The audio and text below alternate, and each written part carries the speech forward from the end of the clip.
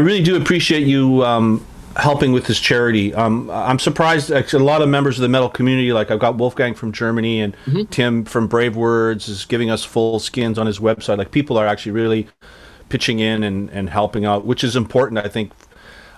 When you go to Cuba and you see these kids starving, really starving, and not having access to basic medicines and foods, it's really appreciated that you are giving us a little airtime. I thank you. Man. So let's talk about it. Let's talk about the Cuban metal invasion. How did you get involved? What was your role in it besides filmmaker? The Cuban metal invasion. I went to Cuba in March of 2019.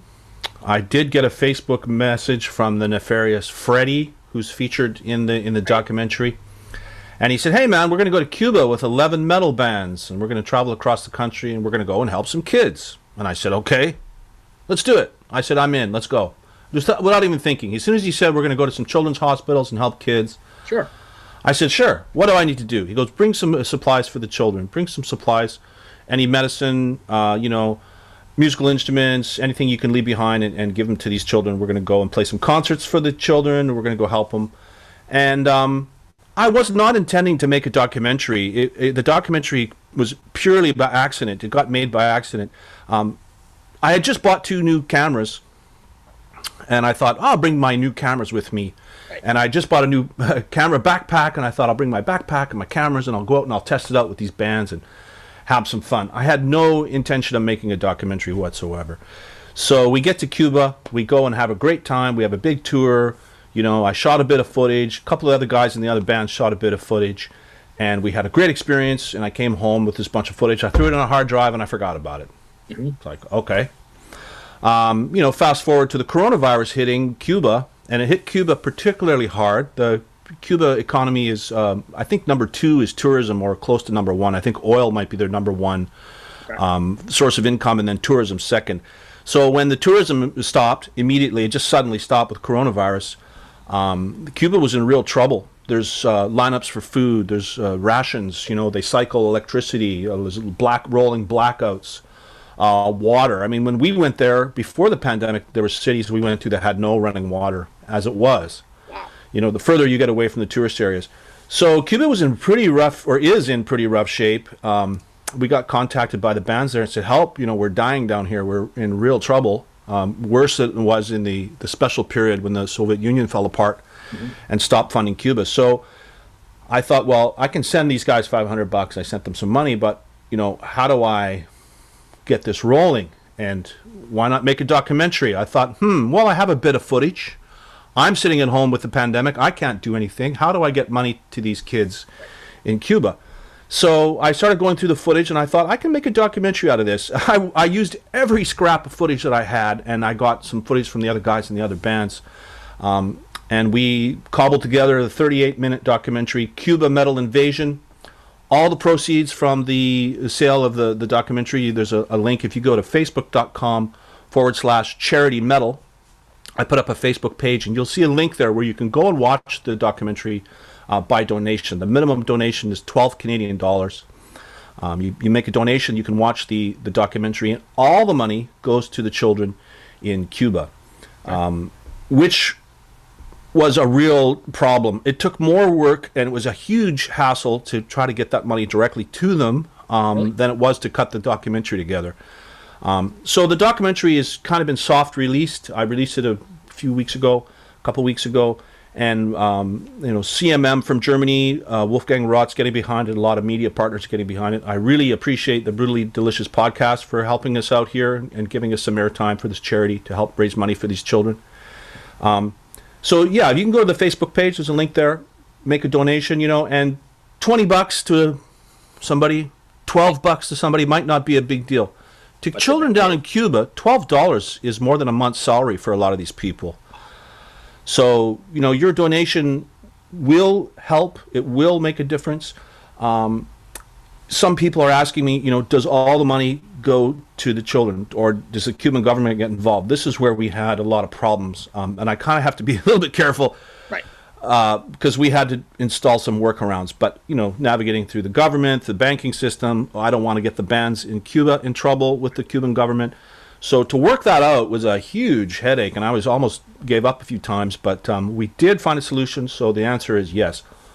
All the money that people donate from viewing this documentary does go to the correct place, and it goes and helps children, helps their families, and that's the the short term how it got going. That's how it happened. Did you know Freddie beforehand, like from the cruises or from somewhere along the way, or did he just like randomly reach out? Freddie Contreras is a real character, and he's sort of the main protagonist in the film. Freddie's a real character. If you're in the metal world and you go to festivals in Europe or in Mexico or wherever, you'll likely see Freddie. If you're in the metal community, you may know him. Freddie's in a band from Los Angeles called Profecia. Profecia is his metal band, but he's a real, I don't know what the word is, a fixture of the metal scene. He's kind of a driving force in the metal scene. Freddie's at all the festivals, all the concerts. I don't know how he does it. And his band Profecia, are playing throughout Mexico, throughout the United States. So a lot of people know Freddie. I've seen him on several 70,000 Tons of Metal cruises. I've seen him on those before. The last time I saw him was in March 2020 in Mexico City at the Hell and Heaven Festival. I was at Hell and Heaven, and there's Freddie. So Freddie's a very funny guy. He's this great, big, burly guy. He's a big guy, and he's got the whole metal look, and people are kind of terrified from him, and Freddie's a bit of a wild man, frankly. I mean, he's slamming shooters, and he's partying, and he's laughing, he's gregarious, he's really outgoing. Right. But you see the film, Freddie's actually a sweet, lovable guy, and, if there's some things I want people to take away from the film, it's maybe how Freddie lives his life. So I did know Freddie before the documentary.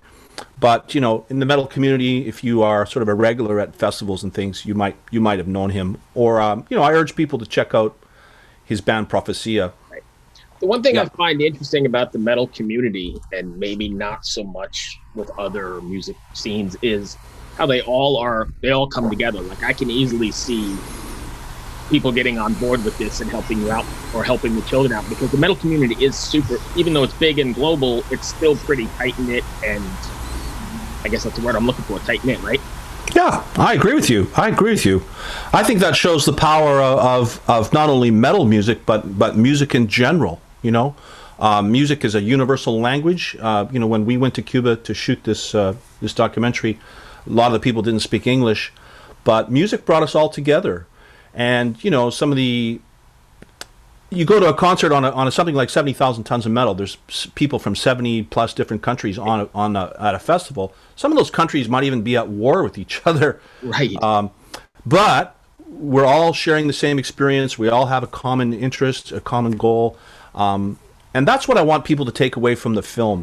Freddie lives his life, extremely, but he's very loving and very open. And I want people to, right now in the pandemic, I think it pays to be kind. Everyone's struggling to get by, whether you know it or not. Probably everybody's struggling. You may be struggling yourself. I think it's okay to cut yourself some slack. So I want people to take away that no matter what country you're from, no matter the color of your skin or what music you listen to, we can all come together. We can all unite.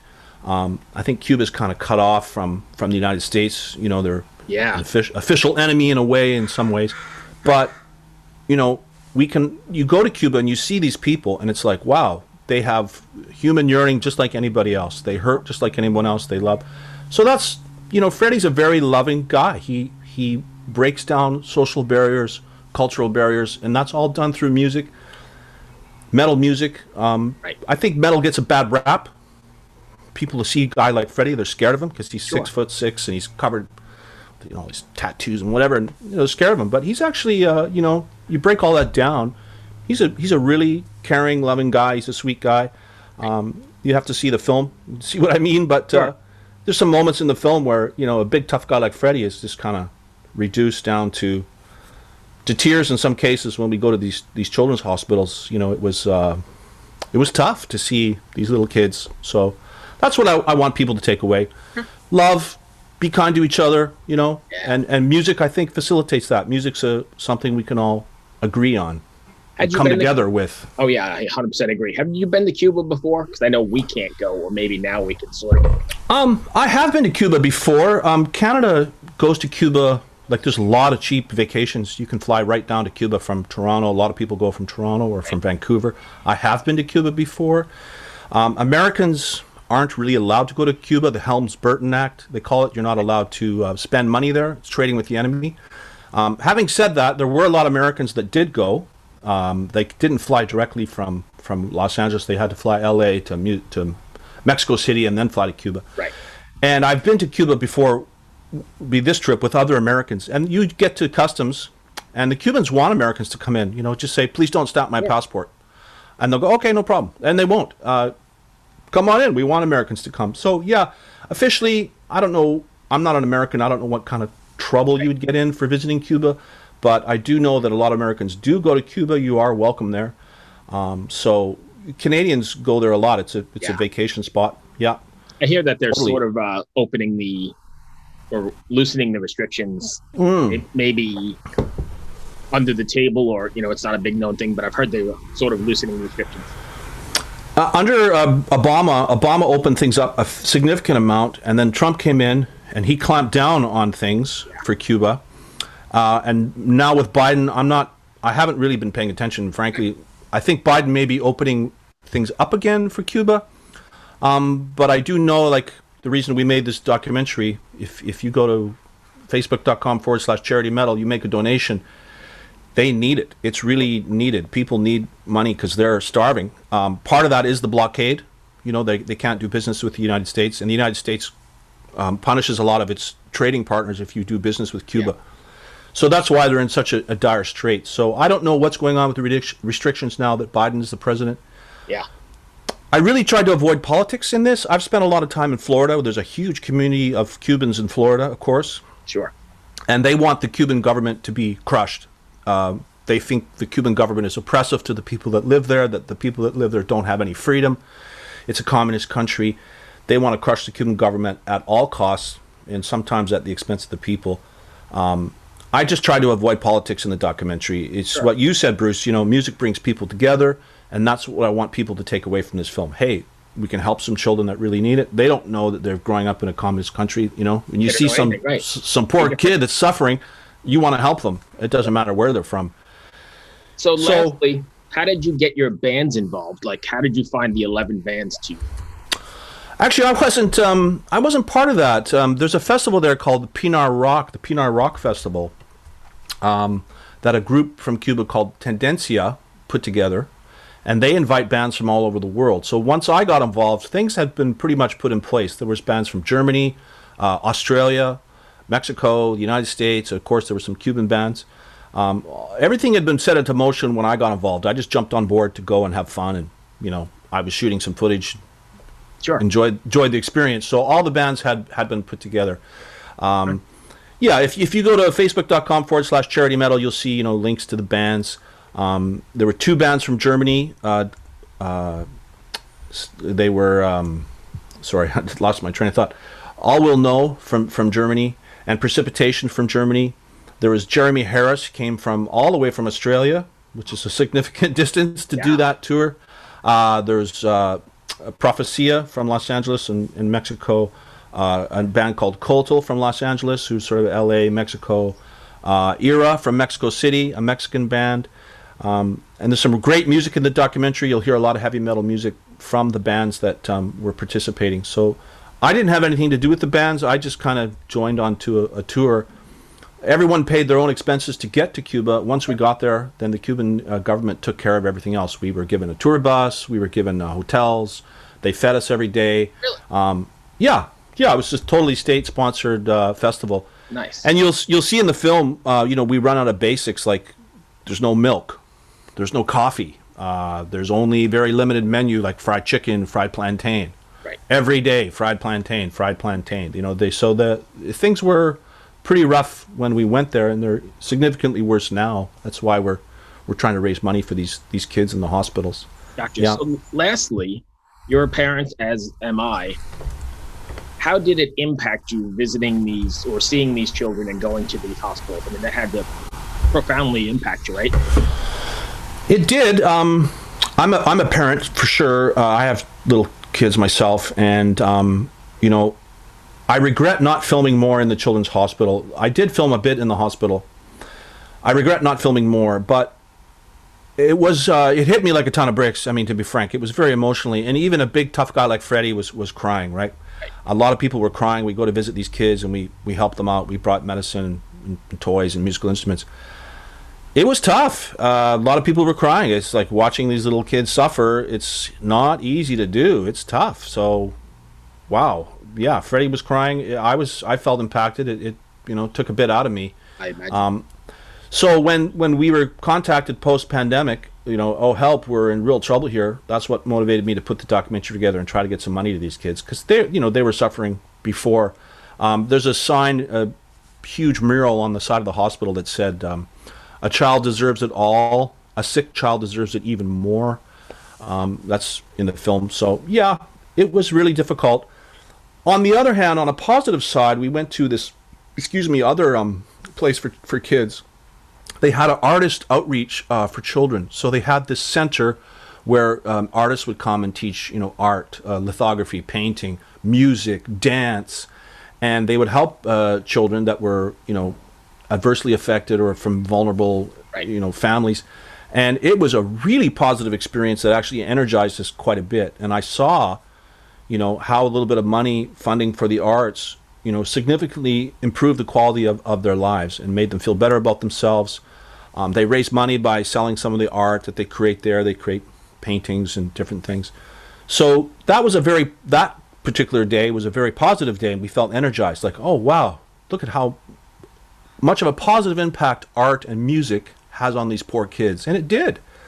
And it made us feel better, So one day we're at the kids' hospital, everybody's sick and dying. The next day we go to the art outreach center, and they're helping kids. So that was a very positive thing, yeah. Okay. So lastly, I know you've said it a couple times in here, but if people want to find it, go ahead and plug it one more time. Facebook.com/charity metal. Awesome. You can go and watch the 38-minute documentary called Cuba Metal Invasion. 11 metal bands from 5 different countries travel to Cuba, and we tour through there. All the money goes to the children. Please go and enjoy the documentary. Check it out. See what the metal scene's like. Your donation will really make a difference to people's lives. Awesome. Thank you, Ken. This is Freddie. Freddie's on all accounts outwardly crazy, reckless, flouts the rules, parties. And so February 2019, I got a Facebook message from Freddie. He said, hey, we're going to go to Cuba with a bunch of metal bands. Go to some hospitals and help some kids. Without hesitating, I said yes. I told my wife, honey, we're going to Cuba. We're going to travel through the country with 11 metal bands. Germany, Mexico, Australia, United States. We wouldn't be anywhere near a resort. This is the real Cuba. How would metal be received by the people that lived there? Cuba had been invaded before. How would its denizens feel about an invading army of metal bands? Would we be welcomed? Shunned? The Cuban metal invasion had already begun. We couldn't stop it. Freddie, what have we gotten ourselves into?